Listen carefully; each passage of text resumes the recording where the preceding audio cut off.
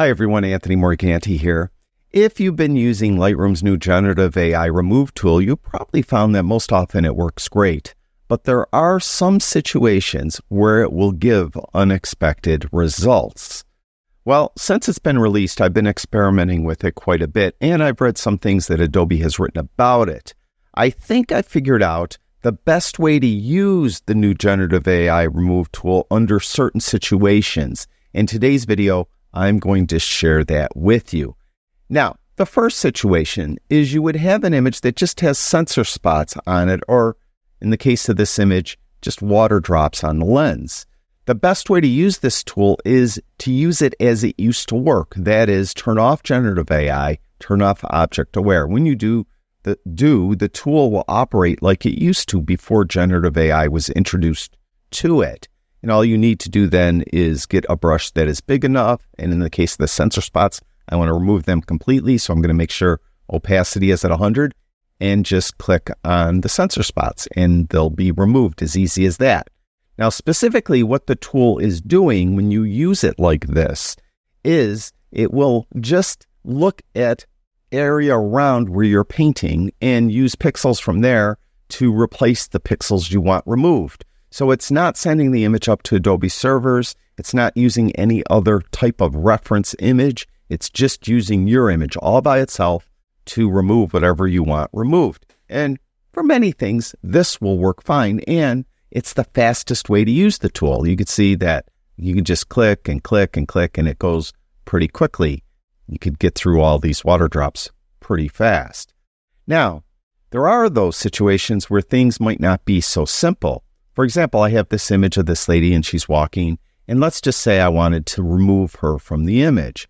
Well, if I try to use the tool as it used to work without Generative AI and without Object Aware, I could try it.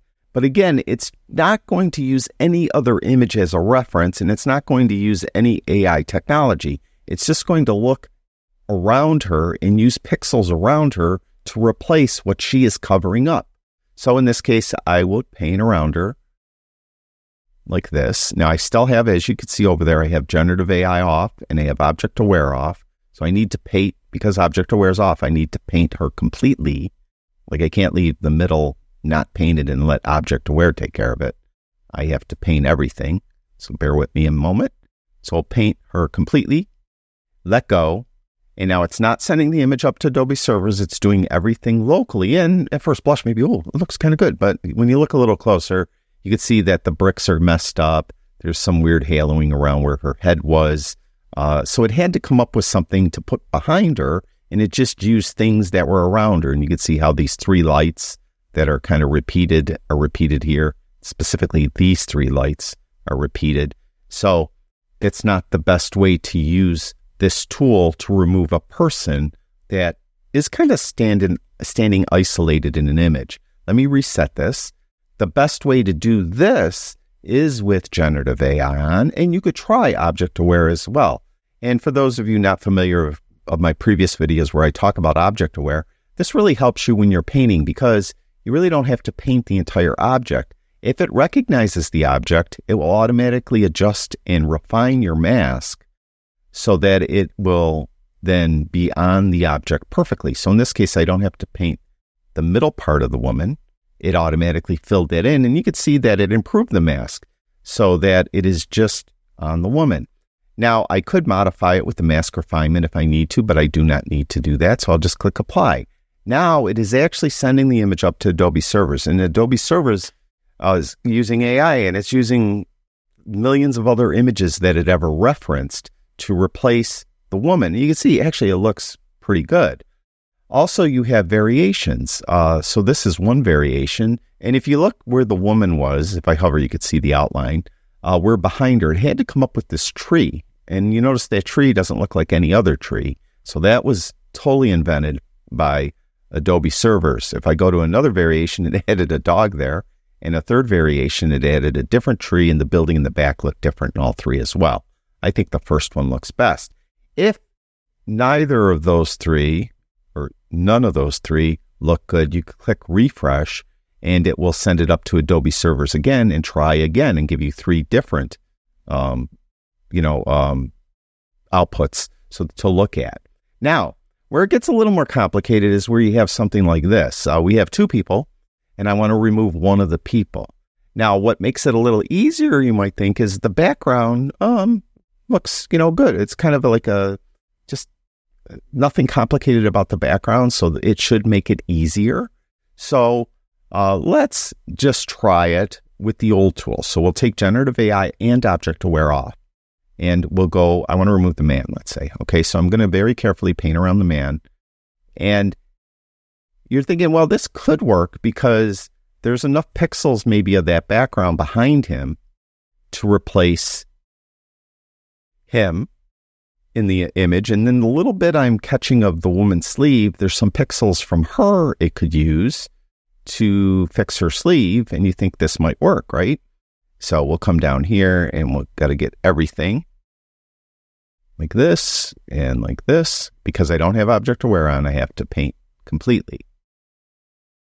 Now, again, it's not going to send this up to Adobe servers at all. It's just going to use my computer to do this replacement. And it's analyzing. It might take a little longer because I painted a lot more pixels here compared to those sensor spots. But what you'll find is for something that's more complicated like this, it's going to fail every single time. And you can see it did. It just didn't know where to take the pixels from. It took some pixels from the background, but obviously took some pixels from the woman. And when you use the tool in this manner without Generative AI on, it's not going to give you any variations. So we just have this one variation to choose from. So obviously it failed miserably. So let's reset this. And let's now try it like I did the previous image. I had Generative AI on and Object Aware on.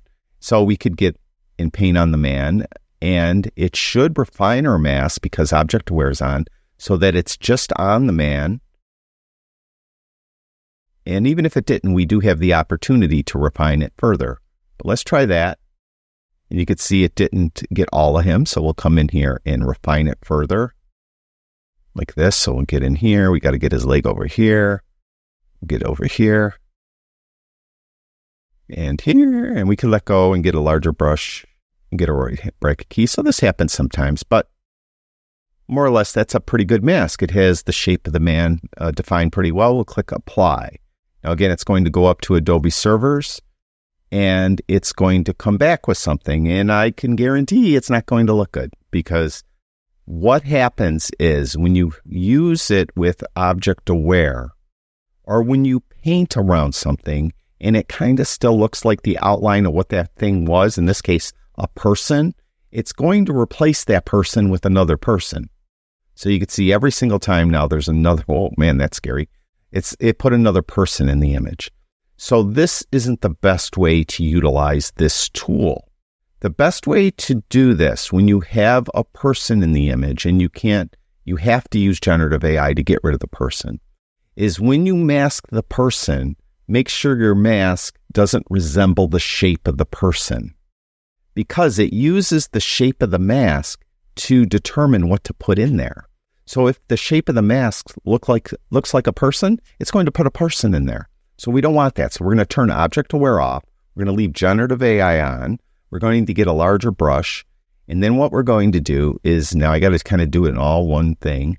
So we're going to come here. We're going to just kind of put a rectangle around him, more or less.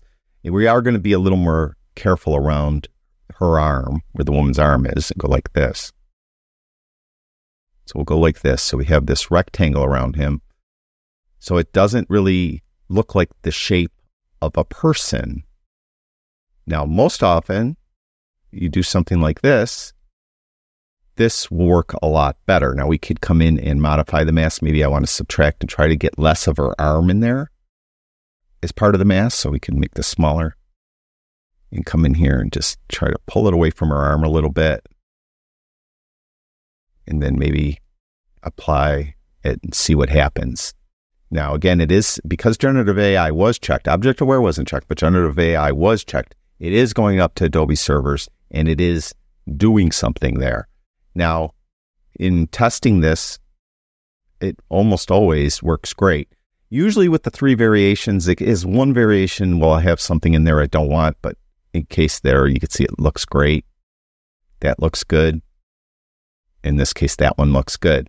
So that's important. And the main thing to remember here is that when you use object aware, or whenever, even if you're painting without object aware, if the mask you drew looks like an object, it's going to try to replace what is under that mask with whatever that mask looks like. So if it's in the shape of a person, it's going to try to put a person in there.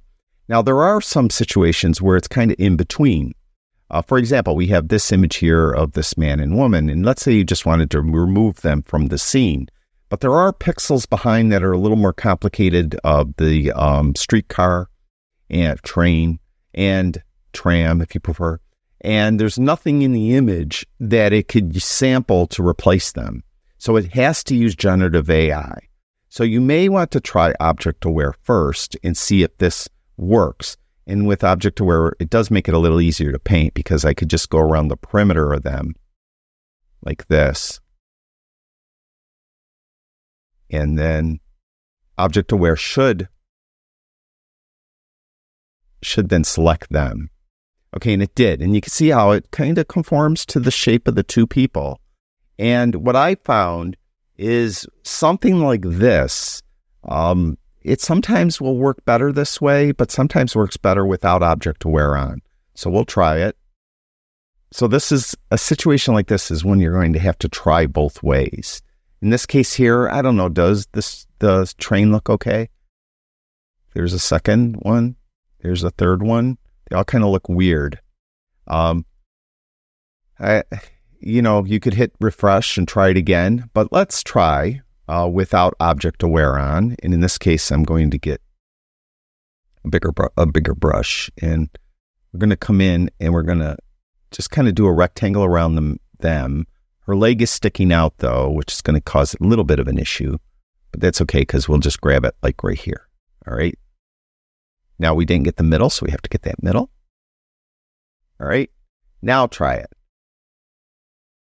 And you still have generative AI on, so it's still going up to Adobe servers. It's still doing whatever it does there. Now we have like quite a different looking train there. We have variations though. There's another look and another look. Of the three, I think that one probably looks okay. Whether or not it's actually realistic or not, that I know it's not. But again, something like this, you may find it's kind of a tweener. Object aware may work, it may not work. Having object aware off may work, it may not work. But then when you have other situations like we had with the previous image where it was really, I hit the back key, so it's generating again. There's another, that one actually looks decent.